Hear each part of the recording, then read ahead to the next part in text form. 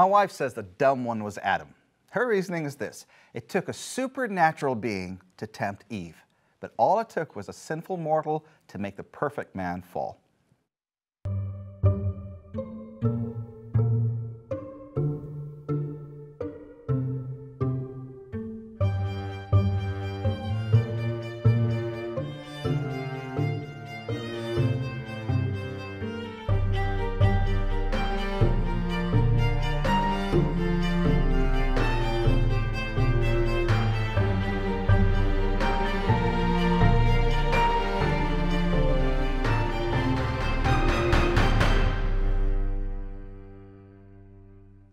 Welcome back to the last study on the book of Proverbs. I've got the hosts, and we're going to wrap up the study now.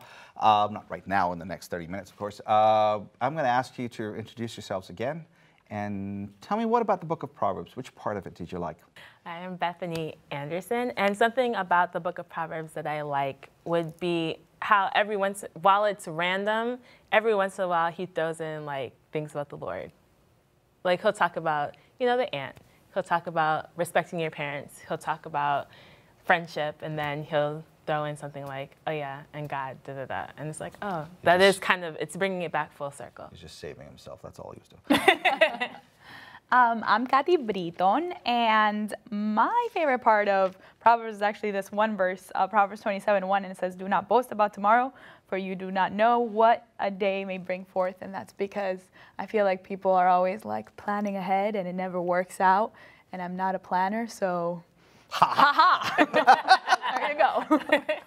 Proverbs says, okay. My name is Janelle Phillip, and what I like about Proverbs in general is that it's probably one of the easiest books for me to understand. I really get all of it. Whether I follow it, I'm working on it, but I understand it. Very cool. Bethany, if you would pray and read scripture first, please. Sure. Dear Heavenly Father, thank you so much for this day. Thank you that we're able to come together and just delve into your word. Dear God, be with us and help that what we say will inspire somebody else. In your name I do pray. Amen. Amen. I'm reading Proverbs 31, verse 3 and 4. Do not spend your strength on women, your vigor on those who ruin kings. It is not for kings, Lemuel. It is not for kings to drink wine, not for rulers to crave beer. Yep. Okay, women and wine. This is why I believe God has a sense of humor. I got 3 women, which makes me wine, which the whole idea of being fermented is not really cool. But, you see this whole thing in popular culture where I think everywhere you go, it's alcohol and women. I mean, even if it's a razor for a man, they use a woman to sell it. It's like, oh, serpent, you had the right idea. Let's use Eve. How does that play out in your perspective? I mean, how does that really impact? How do these two things impact popular culture today? Well, I feel like it's so natural. It's so common. It's normal. Drinking, if you don't do it, it's weird. Yeah. That's why they have non-alcoholic drinks. So then if you don't drink, you can still drink. You can because still it look drink. like it. Yeah. Yeah. Yeah, it's common. Everyone does it. In this age, when this was written, it was a male-dominated society. And today, it's still a male-dominated society. And so it kind of makes sense that in the writing of that, it went hand in hand. I mean, you see the ads for beer on TV. There's always a pretty woman somewhere, and if he's drinking, the can's going to turn into one or something. I mean, it's just something. So in the culture today, it does go hand in hand based on especially how, society is with the male-dominated Okay, society. you're telling me that it was a male-dominated society back then, and all I can think of is here's Solomon in his palace with all the concubines and wives and the whole palace. I mean, he was the minority in that. So was he venting in the process of writing all of this? He could have been. I don't know. I mean, he might have had a lot around. It was a male-dominated palace.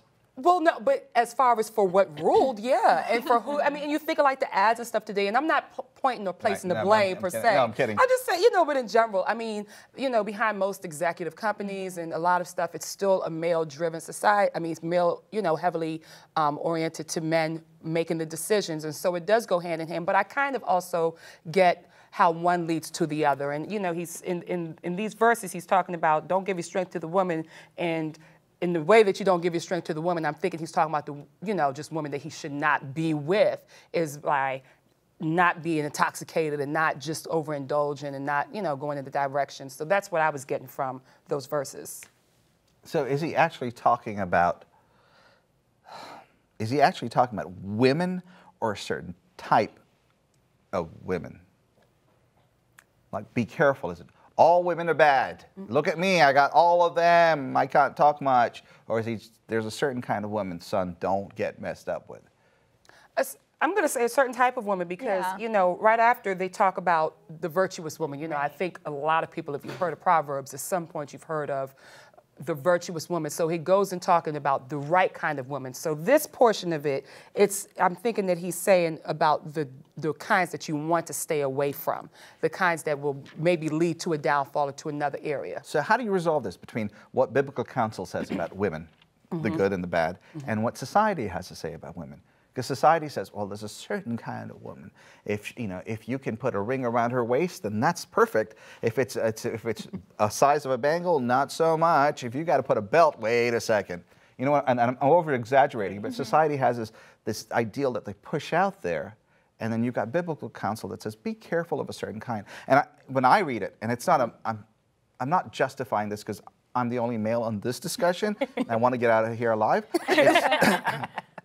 I've got a family, please don't kill me. It's because when I read this, I realized that here's a man, and apparently a mother too, who were advising a son. It's not like they were advising a daughter here. So most of the counsels, look, these are the pitfalls that you have to be careful of. There are good people and there are bad people. Be careful of the bad type of this.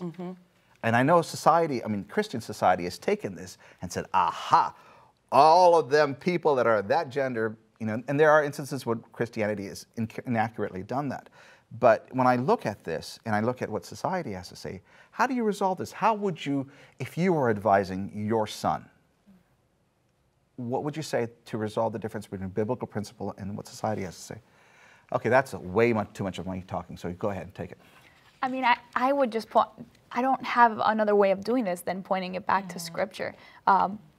Like 31:30 says, charm is deceptive and beauty is fleeting, but a woman who fears the Lord is to be praised. Like there's no, you cannot say that, you know, the women you see on TV that are portrayed as like the ones that you should be with necessarily reflect, I mean, they might, but they don't reflect it on TV or on social media. They don't reflect that they fear the Lord, you know, and I think it's just pointing, that's the only way. I don't have any children, but I think that that's how I would point them back to, I would point them back to Scripture and let them know that that's how to do that. I don't know. And I mean, I don't take any issue with how, you know, this was written to 31 and what she's saying to him. I mean, I would tell my son the same thing. And I would also tell my daughter, you know, make sure your husband is known among the gates where he sits among the elders of the land. So I don't think it's necessarily saying one versus the other. It's just counsel that happened to be written from a mother to her son about the type of people. But in there, she also is telling him how he should be as well. Yeah. So it's not one-sided, one versus the next. It's just saying, be careful of certain types of women. Be careful of drinking these types of drinks and wine and so forth that might lead you down another path. It might, you know, point you to another place. I like verse 5. And then it goes into it. I love verse 5. Here's why you have to be careful of intoxicating drink, lest they drink and forget the law and pervert the justice of all afflicted. Do you know how many politicians have discussions about law with alcohol present? They're like, Almost let's discuss this over drinks. And you're like, that doesn't sound like a good idea. Let's sit down, we'll talk about important issues, but first let's get sloshed. You know, it's not like when they're talking about money and how much money they should get that they ever seem drunk. So if they're talking about issues that affect the land, it's like, one round here, and we'll wait for the 10th one before we discuss legislation. And I'm not saying all politicians are drunk. I mean, 99% of them are. No, I'm just kidding. I'm kidding. I'm so going to get audited. But, you know, it's important to see that what they're talking about is, look, these are the things that are important. So when you want to make a good choice, make a good choice when you're coherent. Yes.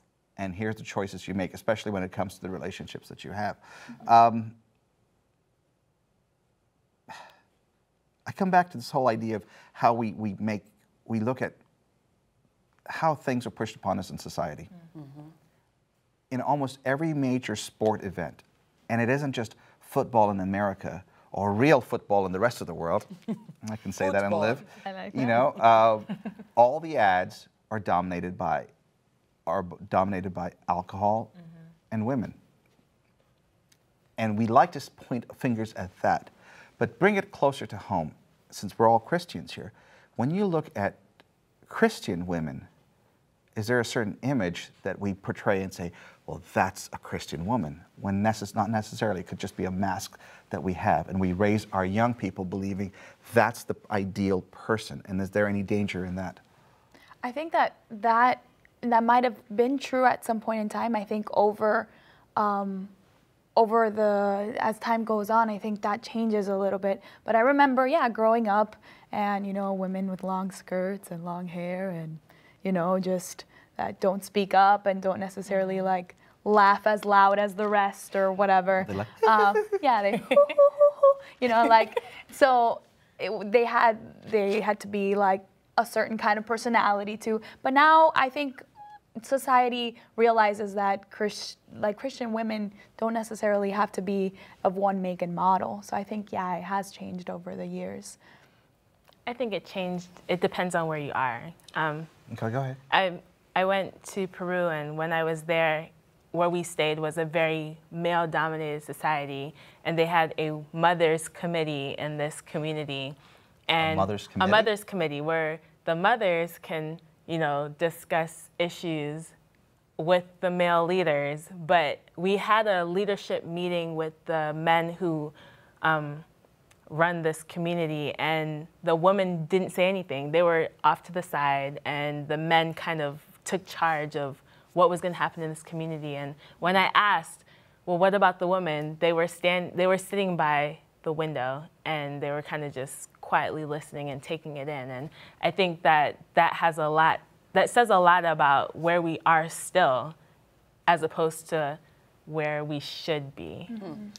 It's interesting that you said that, because in verse 16 of 31, it says, she considers a field and buys it. From her profits, she plants a vineyard. So she's able to still make decisions. You know, what I see so it's not as if that she's like, it didn't say that she went and per se asked her husband or so forth, but there was some kind of trust between the two of them that she's able to go ahead and buy this field. So it's not like you're just doing what you're told and just to be there for somebody else. But within this 31, most of what I see about this woman is not even external. The most of it is internal. She does him good and not evil. She rise, you know, it says here, she strength and honor are her clothing. It's a lot of things that are internal. It doesn't necessarily talk about all these external things that comes out. So a lot of it is about what's inside. And I think as society, as we're growing, and we're still stuck in some places, as you said, we're still behind in some places, but I think we're getting back to what I really find is really a very, it's such a good point of reference, especially for young women, especially for any age, but especially for women growing up, of the kind of woman to aspire to be. That it's not just about if I look like this, if I weigh this, if my hair is this, or so forth, but what do you have here? What is your value? What is inside? Let that come out. So it's not about, and I think that's how Christ sees and deals with us, from the inside. The outside, we can fix all of that later. And truthfully, when we get to heaven, one of the things I'm so thankful about is I'll have a whole new body. I'll be something totally new, because it's just too much pressure out here to try to just be this image. But I know with here, the pressure here is something that I want to deal with, something that I want to have, because the pressure there is actually fulfilling as I start to see the change that Christ makes in me. Yeah, I want to be the best I can be on the outside because I want to live long, but that's not my priority. It's interesting you point out to in chapter 31, when you look at it, it isn't a how-to for everybody to be the perfect person, but it says if you're looking for a virtuous wife, here's the characteristics you're looking for. And I'm reading through this as you were talking, and I'm going, that's what you see here, is the fact that, you know, is not just a subservient person, but a woman of strength who says, hey, look, you know, I've got this money and I know where to invest it. And I've got brains to make that decision, and that investment's going to be returned, and it's going to support the family. I'm going to, you know, I love this verse. It says, verse 11 says, the heart of her husband safely trusts her. So you know there's a relationship there. It is not a, I'm the husband, thus saith I, do so forth, or whatever in the King James, because it's the only language we're supposed to speak. But you know, the whole idea is a strong relationship where the husband says, hey, look, this is it. You're talking about male-dominated society. I grew up in India, and it was interesting. As a kid, we'd always say, okay, who really rules the society? Because you see the men talk with such strength and everything else, but if you ever catch them at home, you see the wife is the one that has the key to the safe. Yes. And makes the purchases and does all the running around, that when she says, okay, I want my son to marry that girl, the husband goes and makes that contact, you know? It's not saying that he is subservient, but that there's that sharing of strength. And when I read this here, this is what I see. But when you read the rest of Proverbs, you do understand that they are saying not everybody is like this. Right. Not everybody is, I mean, it's not like they had roofies back then, but he'd say, be careful of this, because you don't know, not that I would know anything about it, I read about it in the news. You know, there are things that you want to be careful of. You know, there's the adulterous woman, for example. Be careful when you're going down the street, because she's going to come up to you and say, my husband's not in town, so, and that's the worst thing that can happen. How does that come about? How do you see that? The adulterous woman, why is he coming back to this woman that's all these things that can trip you up? Because even though this is ideally the type of woman that you want, there is other types of women out there. Like, it's a very real book. It's showing you both sides of the spectrum. But you see Solomon writing this book, and you're wondering, how are you coming up with, you specifically, you're not saying, well, son, there's good women and there are bad women. There's good drink and bad drink. He comes back and he hits, be careful of the adulterous woman, because that will bring you down. I think for him, it was, I mean, he had 1,000 women. And maybe through the 1,000 women, he did not find somebody who was what he thought he should have, or what he thought was a virtuous and noble woman. Because, I mean, the Bible talks about that woman, that certain types, that the woman he married took him off the path of following God. So he knew firsthand that you know, even marrying or joining with someone that's not on the same page or trying to be on the same page, that has completely different beliefs. Not that you're just having this friend, like he married them or concubined them or whatever. Concubine. We just created another word there.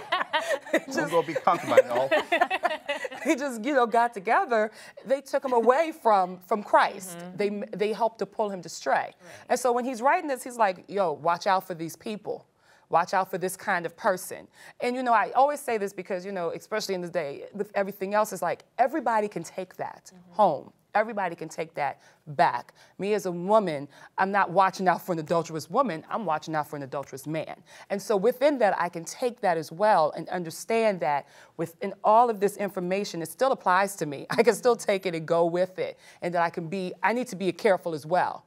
Because anything that's taken me away from Christ, I need to just say, I'm going to keep focused. No. Going to go. This is Sabbath School U. Yeah. This is where we try to do things that are polished and look TV-like. But sometimes that don't work. So what I was going for is this conversation we had earlier on about the adulterous woman and Solomon knowing that firsthand. And here's where she's laughing because she knows what I'm talking about. Yeah, he knows firsthand because he saw it in his house. I mean, he saw it when he grew up.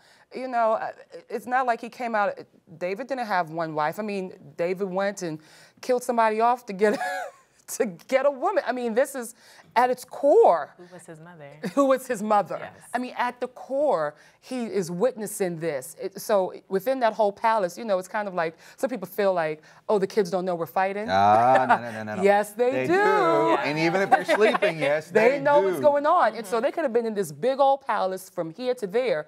Everybody in the palace knew. The staff was there talking, Solomon's hearing. So he can see firsthand what's going on in David's life and then in his own life. And so it's not, he's looking at this and saying, be careful. He's like, warning, warning, warning. I've seen this. I know this. I'm telling you, watch out, don't do this. And so it's just up to us now to say, what are we going to do? But here's what's interesting. I mean, here's a man who's supposed to be the wise person of all time in that culture, and in our Christian culture right now. And he says this. But if you flip through Chronicles and Kings, you still have kings that do exactly the opposite of what they have. And all of this is repeated through generations. You have Ahab with Jezebel. That's a sad story. I know we're not going to No, that's a sad story. It's how does knowing this, now we talked about this earlier on, we talked about the difference between knowledge and wisdom. Wisdom is the application of knowledge to a point where it's like honing knowledge. How do you take this and you say, for the normal Christian, how do you say, here's what society and culture says, even within the Christian society and culture? Because so much in our Christian church is influenced more by culture than it is by Scripture. Very true. So more and more we accept things not because it's biblical, but because our Christian culture is sort of moved in, and we're like, hey, you know what? It's no big deal. So it doesn't really change things. And we're like, but it says in Scripture, don't do it. Yeah, it was a different time and place. So how do you take what Scripture and put it into practice? How do you take the knowledge that we have, the Proverbs that you learn, and put it into, how do you help somebody understand that? I think we have to be knowledgeable of that. The fact that, you know, sometimes we get caught up with our culture, the things that everybody else are doing. We have to make it a point to apply the biblical standpoint versus what everybody else is doing.